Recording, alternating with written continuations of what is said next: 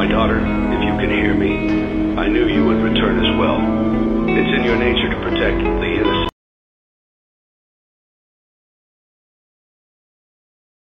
And nothing hurts anymore. I feel kind of free.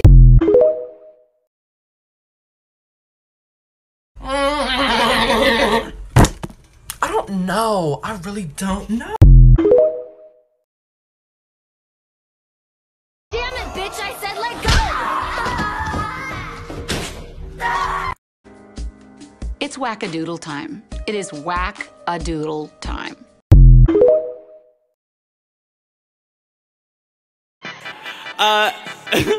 Monkey covering eyes emoji. Thanks.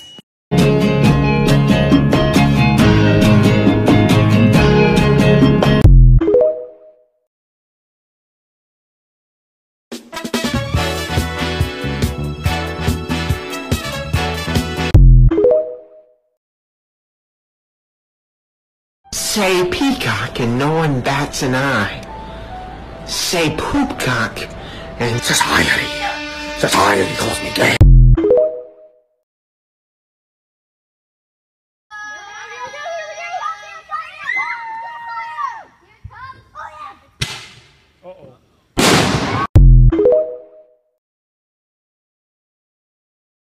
Hope everybody's having a great Pride Month. Shout out to the gays. Does it feel good though? Yeah, I kind of feel dope right now. You look dope. What was that? Breathing. Oh. All gonna be safe, and we're all gonna have a great time. What in the Jesus Christ was that?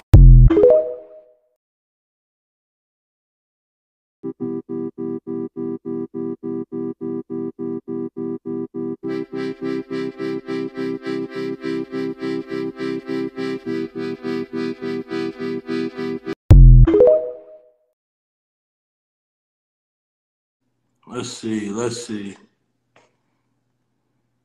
Okay.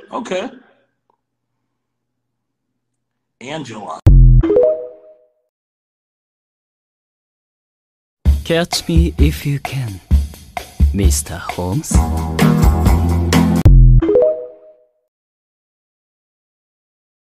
Don't you dare disobey me, Coraline! Ah! Ew!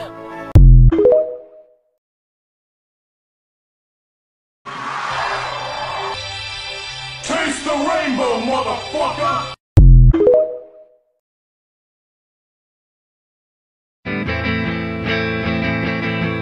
Take a kiss for you, 'cause I wanna feel like I'm supposed to.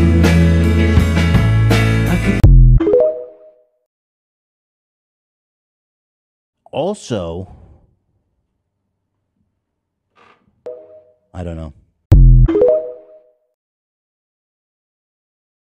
I wanted to be your woman, I wanted to be your man, I wanted to be the one that you could understand. It's Pride Month. Let's talk about gay rocks. I'm going to be doing a countdown of the top 10 gayest rocks in the world. Starting off strong at number 10, we have Coming Tonight. Why is that gay, you might ask? Because statistically speaking, lesbians are better at making women do that. Don't get mad at me, try harder. Coming Tonight is a kind of amphibole that happens when magnesium-rich rocks undergo metamorphism. It was named after the first place it was discovered, Covington, Massachusetts, which coincidentally is not that far from the city with more lesbians per capita than anywhere else in the US, Northampton, Massachusetts. There we have it, the 10th gayest rock.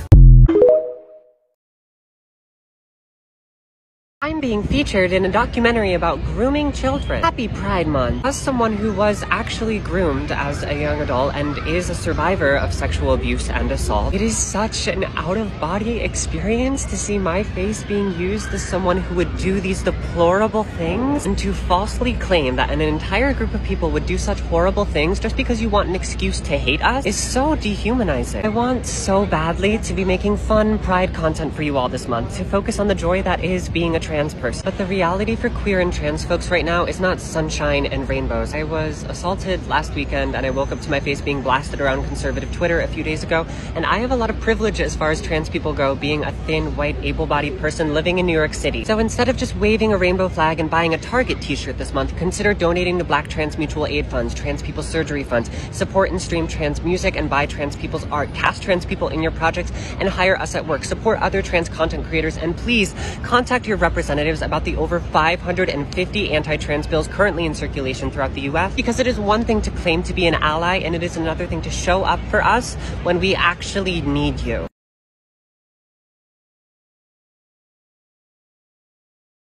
My name is Avery Wade, and I am a trans man in Florida. I'm going to be very raw and open about this. I'm afraid.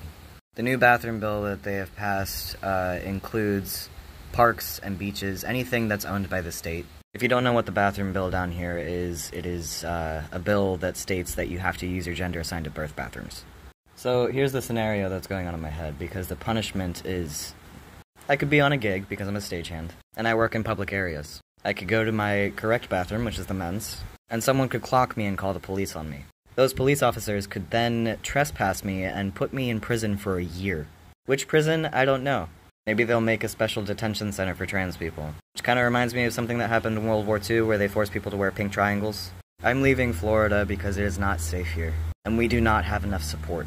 I'm going to leave and go to a state where I can be supported and come back and fight this war, because I'm in enemy territory.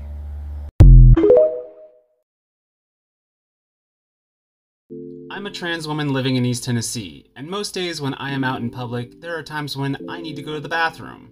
Which is such a controversial issue for half the country, but we're just gonna put a pin in that for right now. With a good bra and a clean face, I have passing privilege. And I understand that's kind of a terrible thing to say, but just bear with me for a second. As you would expect, I use the women's restroom, because I identify as a woman, I look like a woman most days, so it all just kind of makes sense to me, you know? I don't need hate for this fact. If I gotta pee, and I'm gonna do it in a place where I feel safe. But because I'm a trans woman living in East Tennessee, there is a significant risk for using the restroom in public. So I don't procrastinate, I don't dawdle, I don't hem-haw. I get my business done, I wash my hands, and I get out as quickly as possible. No eye contact, no chit-chat, head down, eyes forward, get out as quickly as possible. I don't need anybody's toxic testosterone trash can of a husband to come in there and decide to teach me a lesson and then pull me out by my hair. So you can imagine my surprise the other day when I was stopped in the restroom for struggling with the hand dryer. And you want to know who it was who stopped me? A child. An elementary school aged child stopped me while I was struggling with the hand dryer. She did not reprimand me. She did not say I was in the wrong bathroom. She didn't even ask if I was a boy or a girl. This small child saw me struggling with the hand dryer because I was so stressed and anxious to get out of the bathroom, and took it upon herself to teach me how to dry my hands. She stood there for almost 5 minutes showing me how to dry my hands, how to work the hand dryer, how to make sure that there was no water left anywhere. She was so thorough, and you know what she didn't do? She didn't care what I looked like. She didn't care that I was trans. She probably could see that I was a little bit different than other women in the bathroom, and she didn't care. She saw that I was struggling, and she wanted to help.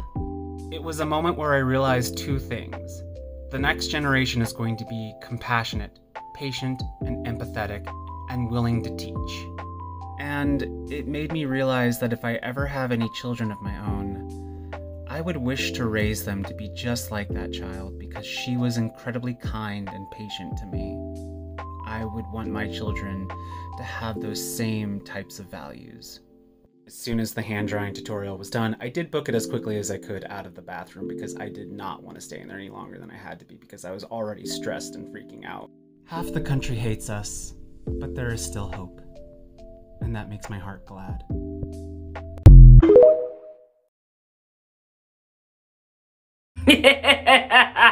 Transness has only been around for 29 years. Okay, baby boy, let's play. The US's earliest known trans advocacy group was in 1895, nearly 130 years ago. It was called the Circle of Hermaphroditos. Now, 130 years still isn't very long into human history, but it sure as hell trumps your 29 years. So let's go back a little further and leave the US. In Italy, in the early 1800s, we see the appearance of the word femminillo. A femminillo described a person who was assigned male at birth, who lived their life out as a woman and got married to men as a woman. But why don't we take it 400 years earlier than that? In the 1400s in Albania, we get the word bernesho, which describes someone who was assigned female at birth and wore male clothing and was a masculine person for the rest of their life. Let's go back 400 years earlier than that, to the 1200s. In Egypt, a group of people known as the Mamluk would recognize female porn people with masculine traits and then dress them up as sons for the rest of their lives, and they would be treated as men with male privileges and have wives. But let's go back 1600 years earlier than that, in 400 BCE! In ancient Greece, there were people who lived androgynously as prophets and healers, and they were called the Enrai people. But let's go back even earlier than that, to as early as 7000 BCE. Dating back to the oldest ancient history we have, we see depictions of people who either contain characteristics of both sexes or neither. And pretty much every region of the world with native peoples has a word for it in their culture. Dating back so far, we don't even know where it started. In indigenous Siberia, we get the word chuchi, which means trans or genderqueer. Mexico, with the early Zapotec and Oaxacan people, we get the muxe. We're called the Bakla and the Tagalog people of the Philippines. They're commonly called the sister girls and brother boys of Aboriginal Australia. There's quite literally hundreds of different names across Native American tribes. We now put that under the blanket term two-spirited, but of course respect anyone who identifies as something closer to their tribe. In South Asia, they were called the Hijra. And now you may be thinking, well, that's only a couple of peoples across world history. No, it's frickin' not! Because I only have so much time here, I chose random dates from history, but there are so many groups of people with so many names for genderqueer, trans, even drag queens, non-binary, everything. They've been here the whole entire time! Here's the other thing, they never go away. They just go into hiding when someone threatens to hurt them. And that's what's happening before our very eyes in the US, and that's what we need to be stopping. Because the history of genderqueerness is the history of humanity itself. Anyone trans watching this, please remember that in the earliest history, you would have been celebrated. You would have been considered a shaman, a religious leader. People would have looked up to you because you understood both sexes. So your ancestors are looking down on you and going, "Go, little rock star." So yeah, kid, I have done my research. Have you?